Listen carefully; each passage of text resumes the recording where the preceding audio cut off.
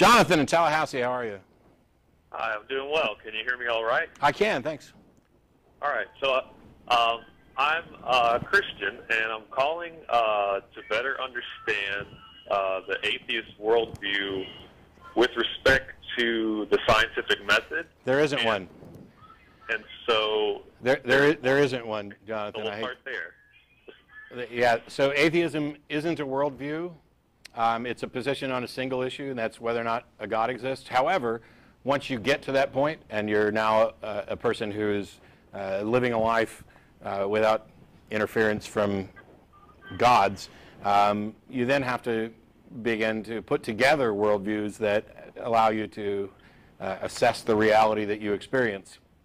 And so what you'll find is that there are quite a lot of atheists who share similar views about, you know, science and things like that, but that doesn't necessarily mean that that's the case. For example, Buddhists are primarily atheists, and they have a number, in some of the Buddhist sects, have a number of, you know, supernatural ideas that I reject. And so I'm a skeptic, and that's what drives my atheism. I'm applying skepticism and critical thinking to the God claim, and I apply that to others as well, but skepticism and humanism are far more along the lines of what I would call my worldview than atheism. Atheism is just my take on the God thing. You could be an atheist and not support church-state separation. So, in respect to then, I guess I would say a skeptic, would you say that you use the scientific method to determine if, you know, there's evidence for a claim, correct? To some extent. I mean, it's not like this is where the language gets kind of muddy, because when you start talking about the scientific method, it may be an oversimplification. Basically, we're using critical thinking and skepticism and evaluating the evidence in the best way possible, which tends to revolve around the tools that are commonly used by science. Science is really just a rational, critical examination of evidence and attempting to build models and hypotheses that explain those. So I guess I really only want to ask the question if, you know, if most atheists take to the scientific, you know, method of determining if something's rational or not. I mean, that's pretty common, correct? That for atheists to look to that method to determine if something is rational or irrational, correct? I would say it's pretty common. I would hope that it'd be a hell of a lot more common than it seems to be. Okay. So I want to bring up a problem that I see with trusting that method for, you know, for evidence. Is that something we can talk about? Sure, but and I don't necessarily want to, you know, pull an end around, but the thing is that science doesn't lead to proofs, to absolute certainty. Science develops tentative positions that are the best current explanations for the evidence. And so it's not so much a pronouncement of truth, it's this particular model and theory is the one that has withstanded the most rigorous examination and is the one that seems to be most consistent with the evidence and the one that actually makes predictions that have been continually borne out and hasn't failed. So in this case, this is where I get kind of interested when you make that statement, because when you look at, for example, the ancient texts, the Holy Bible, the New Testament books, can you not say that they withstanded the test of time and that today people look to those for some sort of rationalization about their world? Do you think that looking to the ancient text is maybe not as important for some reason, and could you give that reason as looking to a scientific method? Okay, so those ancient religious texts have definitely stood the test of time in the sense that they still exist and that people still, as you pointed out, go to or look to them for rationalizations, which was actually your word. I don't even know that it's all rationalizations. I can say that these books have been around. They have been valuable to people for whatever reason. but they are not a reliable pathway. So, like, for example, let's say that the Bible gave us some piece of information that we didn't have at the time. Right. And it turned out to be, I'm reluctant to use the word true, but reliable and good and accurate. It doesn't matter at all.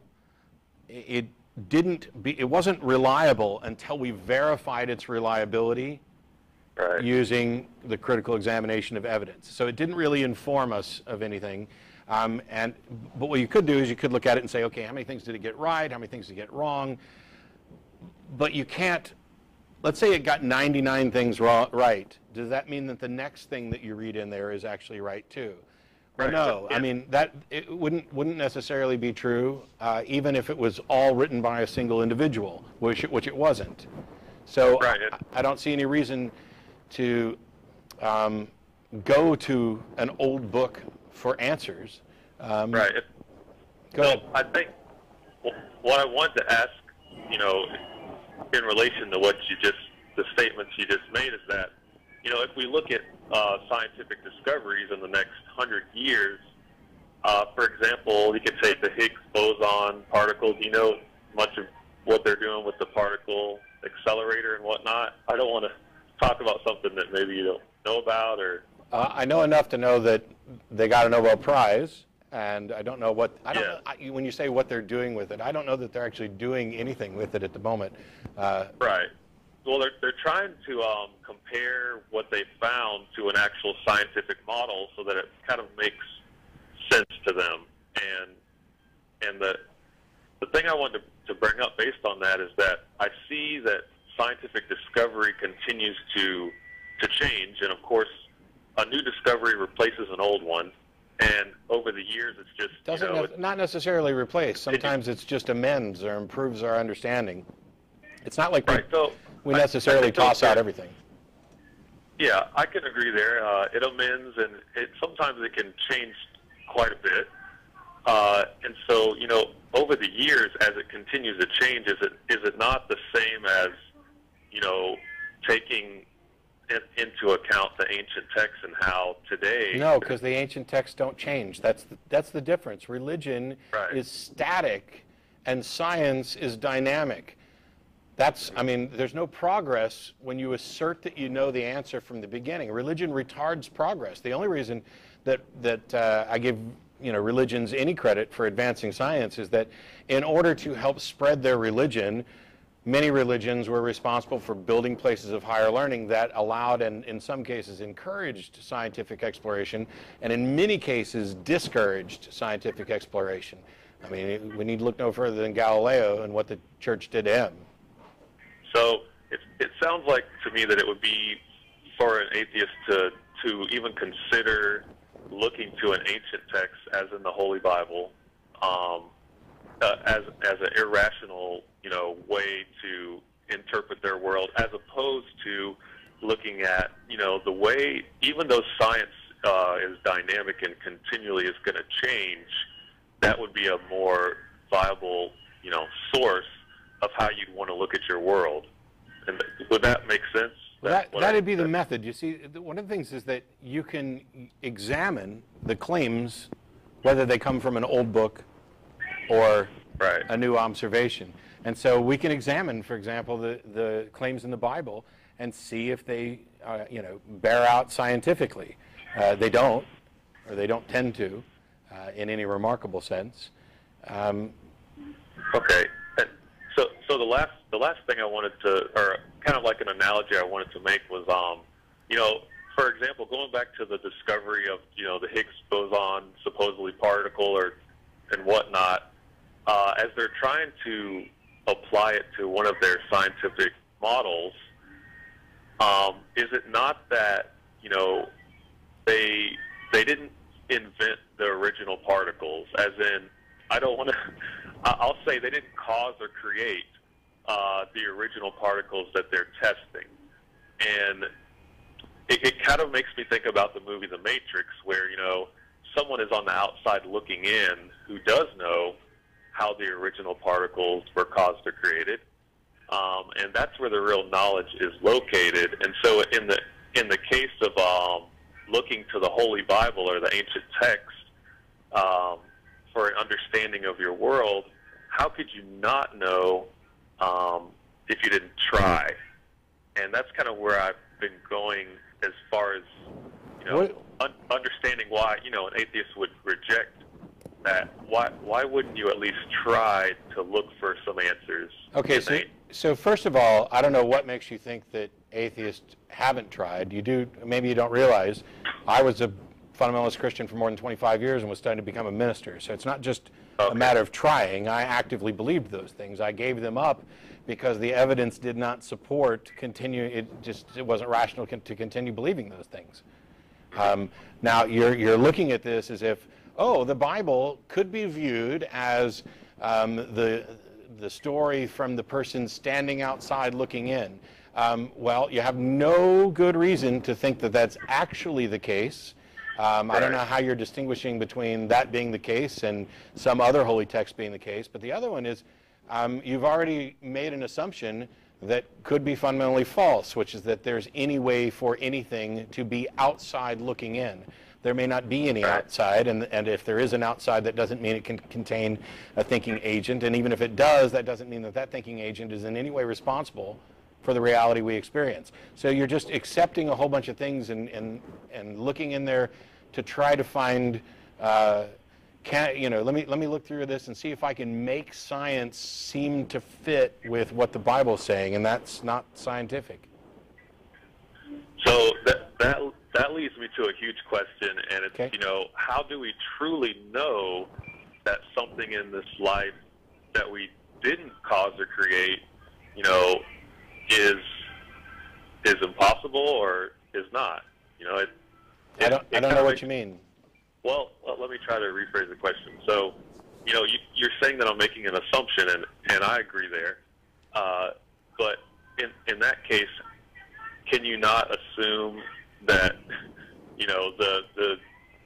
the science that, maybe an atheist would look to understand their world is really, they're really knowing nothing. They're getting nothing from it. It's kind of like the quote, I know that I know nothing. I don't know if you've heard that quote, but I'm afraid I still don't know what you're actually getting at. So let's back up to my analogy. From the outside looking in on a scientific discovery, for example.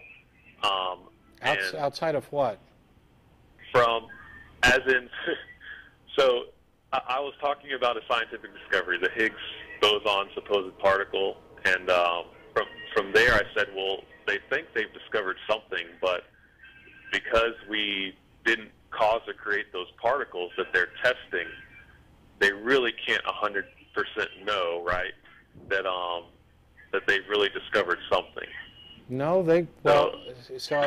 apart from the issue of solipsism and whether you can absolutely know anything, they're as confident that they actually discovered something in this case as they are with pretty much any other discovery. Right. And so I guess I feel like that's what not my argument, but my question and my wondering boils down to is, 100% knowing. You're not going to. So this idea of 100% certainty is pretty much a useless red herring. There's virtually nothing that we know with 100% certainty outside of esoteric labels and things like that. Logical absolutes. There's nothing that you're going to get 100% certainty about. This is the problem of hard solipsism. You can't prove that you're not in the matrix. You can't prove you're not a brain in a vat. Although I tend to think that there's good arguments against that, not the least of which is that it would be incredibly arrogant of me to presume that I've written in my head every great song and great poem and, and also all the crappy ones too, So it's more plausible, and as a matter of practical necessity, I have to act as if there are other minds because that's what I directly experience. So I don't know what the problem is with this absolute certainty because, first of all, atheism isn't necessarily the claim that there are no gods, and it's certainly not, even to the extent that it is, for some, it's not the claim that we're absolutely certain that there are no gods. Right. It's about which beliefs are justified. And what I think you were talking about a minute ago was, you acknowledge that you're making an assumption and you don't see what the problem is with that.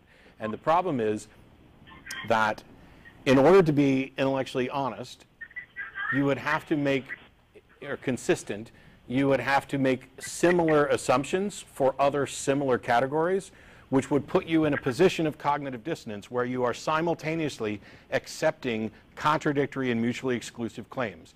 If you have no good justification, for example, for believing that the God of the Bible exists, then if you're going to be intellectually consistent, you have to apply that justification, and I put that in scare quotes, to every other God that comes along, which means you would need to believe all of them too. And if you're only going to believe one as opposed to the others, now you're engaged in a big old fallacy of special pleading. And so the intellectually honest thing is to reject all of those and say, I do not believe any of these until one of them meets good standards of evidence. And belief should be reserved until that happens. And so that kind of goes into something else. I mean, the standard of evidence that you just mentioned there, well, I mean, would you say the standard of evidence is, subjective to the ancient text, as in it says, if you trust, or it says believe, but, in the Greek, believe and trust mean the same thing. If you trust, then, you'll have eternal life, or you'll have a new life, right, in Christ. But at the same time, you're looking at it from a different perspective of maybe your own rational methods, correct? Mm-hmm. Instead of taking it for how it's asking you to accept it, as in it's asking you to just trust each day, right? So I don't know. That's where I feel like the conversation would go. My concern is that people might think that this is a good idea, or that this is a no-risk proposition. Oh, I'm just going to trust that, I have an afterlife. Well, I care whether or not we actually do have an afterlife. I can't possibly believe it until I have good reason to do so. This trust that you're talking about is kind of akin to literally blind faith, and believing something with no good reason at all. And when beliefs don't live in a vacuum, they live in your brain. And every belief you have potentially affects other beliefs you're going to make and other decisions you make. And so if you've made this decision for really bad reasons, you may be in a position where you are more likely to make similar decisions based on similar bad reasoning. And while your belief in an afterlife may or may not have a dramatic effect on your life, those others might. So, but my thing is, even if I were to really want to, or somehow try to convince myself to trust that this is the case, there's enough stuff that is just absolutely wrong with the Bible that it's not like, oh, there's a whole bunch of claims here and I don't know whether to believe them. There are claims there that are just immoral and false and outrageous and absurd. And if I were, for example, if I die and I find that I'm standing in front of some God and it turns out that he's the God represented in the Bible, the first thing I'm going to want to ask is, does the Bible accurately reflect your character and wishes? Because if it does, I don't want anything to do with you. Because that's a book that, I say it almost every week now, sanctions slavery. I mean, as this is what God says is okay. Doesn't ever correct that. Doesn't come back and say, when Jesus shows up, he doesn't say, hey, by the way, all that stuff that you guys thought that God meant about slavery, you got that wrong, and you really shouldn't own people as property, and you really shouldn't buy and sell people, and you really shouldn't beat them, as long as they don't die within a couple days. There's no correction along those lines. And, I've gone through the Sermon on the Mount and done a verse-by-verse deconstruction to show which verses are good evidence, which verses are good statements, and which ones are bad or harmful. There's... It seems inconsistent with who God is throughout the entirety of Scripture for him to... What seems inconsistent? For him to promote any sort of slavery. No, it doesn't. That's the point. I personally haven't looked into those scriptures. I mean, from one thing I do understand that I think that an atheist in their mind maybe doesn't see is that in order for good to persevere, and for basically people who were burning their children and committing things that were obviously against God's wishes and commands, there was no choice but for certain people to no longer be, and for other people to continue to be. Oh, really? So the infinite, the eternal, all-wise, all-powerful creator of the universe can find no other better solution than to send a band of thugs to kill the people who don't like him? Well, no, you can't put it that way. Now you've got to look into it for what it really is. You just said that this is what had to happen. Well, we're also getting into a bit of a free will thing at this point, to really be honest, because the heart of a human being. Look. How could you say that the heart is going to change, right? Look. If you're God, and you're writing your commandments, wouldn't you write, "Don't own other people as property"? And if you didn't, if that was an oversight, would you ever encourage them to write down that, as a matter of fact, you can and should, and here's who you should enslave, and here's how much you should pay for them? I mean, the Bible doesn't just overlook this, it gets it exactly backward. And if your argument is that it was necessary for them to enslave other people on the planet because, I don't know, they were immoral and didn't like God, then that's kind of a weak God, first of all, and an immoral one. Because if you're going to give people the free will that you seem to think is necessary here, and then you want to extract punishment for them exercising it in the wrong way, how free is that? Yeah, I think you have a point to an extent, I would say, because I feel like we've reached into the whole idea of free will. To me personally, is a very mysterious subject, and to try to say that God, you can't just throw out there, in my opinion, that God, gave them free will, and then He knew what they were going to do, and then, because of that, He comes back and has to punish them. I just don't think we can wrap our minds around that process. Well, I think we can a little bit. I think we can a little bit. So, for example, to an extent. So, for example, Jonathan, do you believe that God created everything? I believe He created every natural thing. Yes. Okay. Do you believe that He had decisions about what kind of universe He could create, or was this the only one? I'm sure He had decisions. Yeah. Okay. Do you believe that He has foreknowledge of the future, perfect foreknowledge, knows what's going to happen later on? Yes, I'd say yes. Okay, then under that model, those three things, you cannot also claim that we have free will, because that specific set of three items, a deity who created the universe, knowing what would happen, and having choices of other universes to potentially create, that means that God necessarily created this universe and specifically chose the universe in which this set of decisions would be made. He specifically chose the universe in which I would end up as an atheist, or at least be an atheist at my current age. Who knows where I'll end up? And every single decision. There's no free will in that model. Yeah, as I said, I don't feel like I have a definition for free will. I do believe that. I don't think there's a definition of free will that matches any. You can twist it up pretty good, and you're not going to get over that. Yeah, on the subject, I can't say much about it. But from what I understand, I really do agree with those who would say, slavery is inconsistent with who God is. How can they possibly say that? If the only thing that we know of what God reportedly is this book that describes His character and portrays what His commandments are, what His wishes are, how could anybody possibly claim that this is inconsistent? I mean, people try to claim that, also try to claim that, that He's just a loving God. Well, the entire Old Testament is pretty much a comedy of God's errors and anger. He creates two people, sticks them in a garden in the most absurd situation, says, "Don't eat from this tree."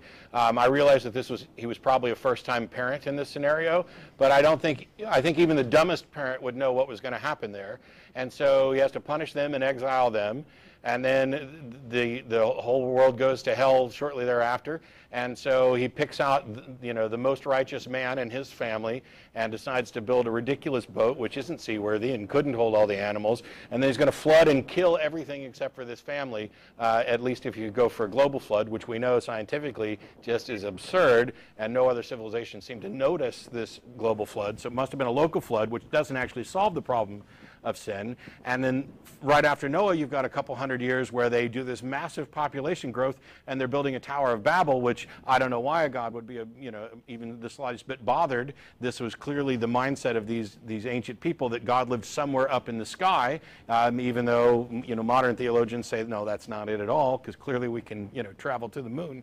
I don't know if we waved to God on the way past, and that fails and falls apart. And so then God decides, instead of trying to save everybody, he's just going to pick out his one favorite tribe, who happened to be enslaved, and I'm pretty sure they should have realized that there was a problem with slavery, and goes through this incredible scenario of, we're going to give all these plagues, and every time Pharaoh wants to actually let them go, God comes down and specifically hardens his heart so that he can show off a bit more. Oh, no, I want you to let him go, but I'm not going to let you make that. He violated Pharaoh's free will. It's explicitly there. No. He hardened Pharaoh's heart so that he couldn't do it, gets all the plagues out of the way. Then these 3 million Jews, for which is no evidence that they were ever enslaved in Israel or in Egypt. There's no commingling of. And by the way, if they held hand to hand the number of Jews that were there, they could have stretched from Egypt to Canaan in the first place. They're led across all these miracles and everything else, miracles that would wow anybody living today. They get to Mount Ararat. Moses is gone for 40 days, and those guys say, screw that God, we'll make another one. This guy can't do anything right. And yet he specifically chose this universe where he knew he was going to have to keep failing and keep killing and keep failing and keep killing until he picked out his little special group and sent them around to keep failing and keep killing. And then there's this empty period, and he decides, you know what, I'm going to take human form, come down, sacrifice myself to act as a loophole for rules that I created that I can't circumvent. I mean, it is logically absurd. Yeah, I think the one thing that I think can help you with an understanding of it would basically be, if you've ever seen the show The Walking Dead, I don't know if you've seen it, there's one episode where they catch, a zombie and he's in this barn, and they're basically keeping him in there. And, I don't remember how the show turns out, but basically the point I'm trying to make from this is that if you were a father and, there's someone who's obviously has an evil intent, and, you put them in chains or you put them in a jail somewhere, to keep them from, exploiting that evil intent on others, then you can see a reasonable point to doing that, to keeping the person in jail. This isn't jail. This isn't jail. I'm not. We're almost completely out of time, and I'm just not going to allow this. This isn't jail we're talking about. It specifically says owning another human being as property that you can pass on to your children. That part's in Deuteronomy. You don't get to come back kind of after the fact. I have one last question because we're almost out of time. How did you determine that God is the good one and Satan is the evil one? How did I determine that God is the good one and Satan is the evil one? I don't know if I ever mentioned that. I'm not sure why you're asking. But well, you keep arguing that that basically there's this God who's trying to do the good stuff. Do you believe that God is the good one and Satan is the evil one? I believe that Satan became Satan because he made a bad choice, but I'm not. I mean, he influences evil. He likes evil. How did you figure out that he? Well, we're completely out of time. They're putting the credits up. I gotta let you go, Jonathan. Thanks for the call. Maybe try again next week, and think about how you figured out God's the good one, because I don't see the justification for that, especially when you list off the things that are supposedly in his character. But he loves me, but he doesn't seem to show it in any way other than murder and mayhem.